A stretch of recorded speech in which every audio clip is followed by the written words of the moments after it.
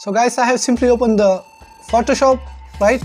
Now here are three ways to create new document, right? So the way number one is to go to the file and click on new. So that's the way number one. And the second way is to click on the file, and here you will see the shortcut Ctrl+N, and now I will just press Ctrl+N, so you can see the new document panel again, right? So I will just close it again. And the third way is to click on create new. Once I click on create new, then the same document will be open. So these were the three ways, right? So now you will see the whole setup of Photoshop new document 2022. Okay, like in photos you will see the by default settings, like by default sizes, and in prints you will see by default other sizes, and just like this art and illustration, right? And click on web, mobile, film and movies. So these all are by default sizes. Like sometimes if you don't have net, or maybe you don't know what are the sizes are, right? So you can use these sizes. Okay, so now I will simply go to the recent panel, right? These are the settings or the sizes which I have used in my previous projects, right? So by default I have given the size of social media post. So what is that? As you can see, the Instagram posts, right? So they are the social media post designs, right? So before that I have to say something like what is width and what is height. So the horizontal area, like a landscape, that is width, and the vertical area, like a taller document, right? Like a tall document, right? So that is height. Simply, that is so simple. Okay, and now how you want to create it? Like let's suppose I'm entering the value 550 and 370. It's the height, it's the size of Fiverr thumbnail, right? So now from here you can rename it, right? Like let's suppose I'm gonna rename it to Fiverr thumbnail. That's enough, right? And after that you will see the pixel button, right? So by default it is selected by pixels, and now I will tell you what is pixel and what are inches. So guys, at first that is so simple, nothing is there, right? Like what is pixel? Like what is pixel? Pixels are used for all those documents that we are going to upload or gonna save with ourselves. But what are inches? Inches are those which we are gonna print, right? Like on a t-shirt, like a business card, or maybe a banner on a shop, right? So these are the examples. Like pixel will be created for all those documents or for all those photos which are for uploading or maybe saving in our computer, and inches are specifically used for printing. So guys, I will click on pixel, and you know what, that pixels are by default setting, right? Like I'm creating this Fiverr thumbnail, right, which is for uploading, not for printing. So that's why I will use what? Pixel. And now let's suppose if you just get hesitated or you went a little wrong, like how you want your width to be 370 and your height to be 550, but you don't know how to change it, right? And let's suppose from here you will see that is it a horizontal document or it is a vertical document. Okay, so from where you will see it? You will see it from orientation. Like you can change it by clicking here and there, right? There's the vertical orientation and that is the horizontal orientation. Let's suppose create it. That is so simple. So guys, that is a vertical document. Now I will click on Ctrl+N and the same thing, but I will just click on this one, right? So now create it. It will be nothing more. There is nothing more. Okay, it is horizontal document. So now I will click on creative. So what was just the thing? That was the height one, I mean the vertical one and the horizontal one, which means the landscape one. Okay, so that's enough. And after that, let's move toward the resolution. So what is resolution? Basically, I will discuss it in my next video, but the short example is it has the size, right? The quality. That is called resolution, nothing more.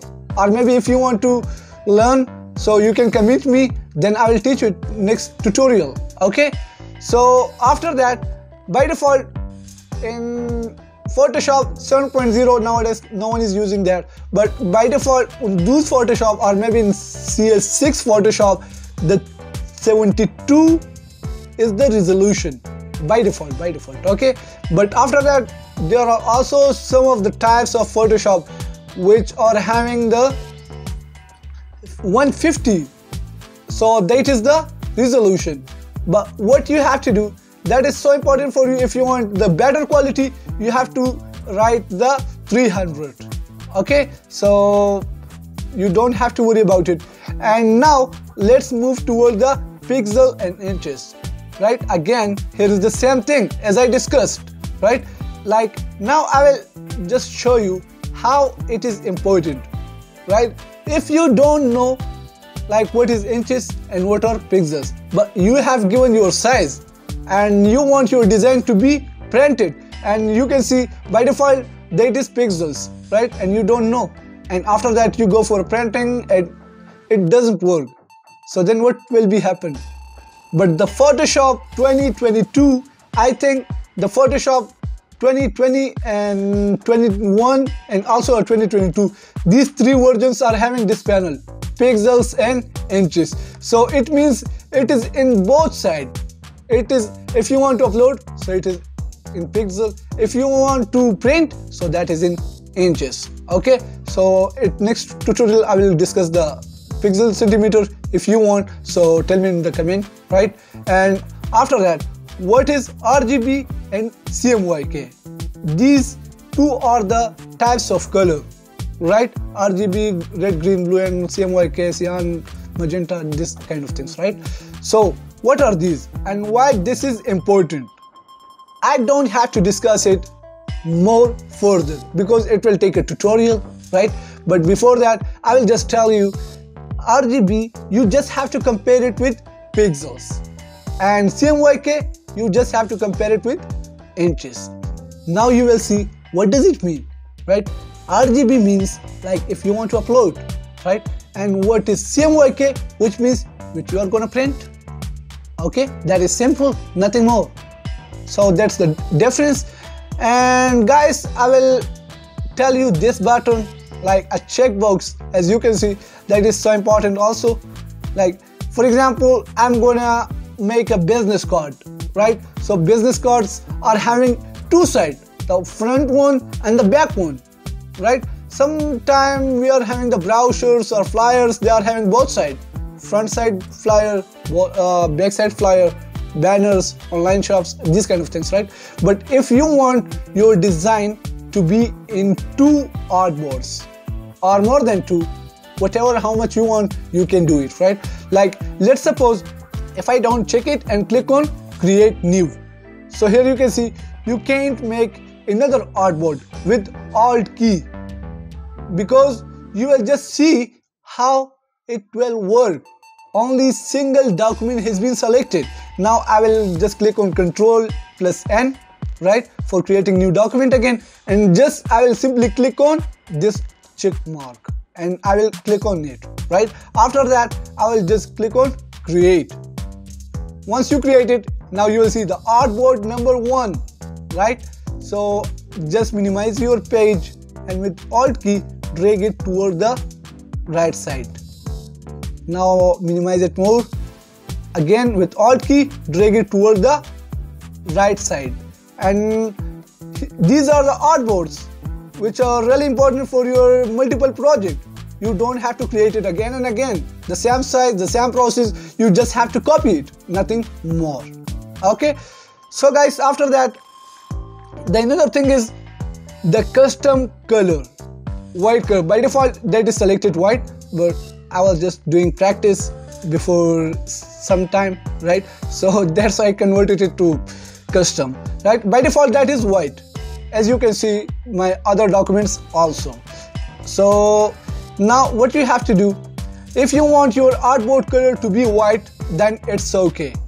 And if you want it to be in a transparent or something else, so you can select it from here. Like by default color is white. Then another option is to click on black, so your document color will be black, nothing more. Okay, and after that background color, if you want to give the custom color, let's try for it. Now the background color is black, and just click on create. Here is the simple thing. Now just simply click on the create new button, control in, right? And what you have to do, now I'm just setting it to transparent. Now what does it mean? What does transparent mean? Transparent means like you want your object without background. Like if I'm sitting here, so you want me without my background. So it means I will be then your PNG. I will be your transparent image. Okay, so that is simple. If you want to draw your photo, or maybe if you want to write something and you just want it to save but without background, so you have to click on transparent, nothing more. Okay, and I will just click on create new, and the last option is custom color. So custom color, you will select the custom color, like let's suppose I'm gonna select like a purple, so that's enough. Click on OK and create new. So now my artboard color is purple, right? So guys, I think these are enough.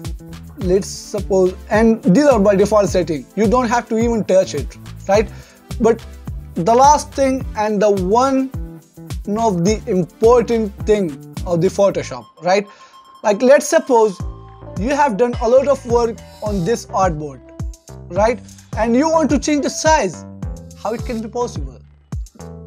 Here are two ways: by shortcut and by that option, right? At first I will do it by shortcut, Control Alt I. That is the shortcut. So then you can change it from here, right? And the another thing is to go to the image and click on image size, and you will also see the shortcut in front of that, Alt Control plus Alt I. Yeah, so from here you can also change the resolution, whatever you want to change, like inches, you want it to be converted to pixels, and simply click on OK, nothing more.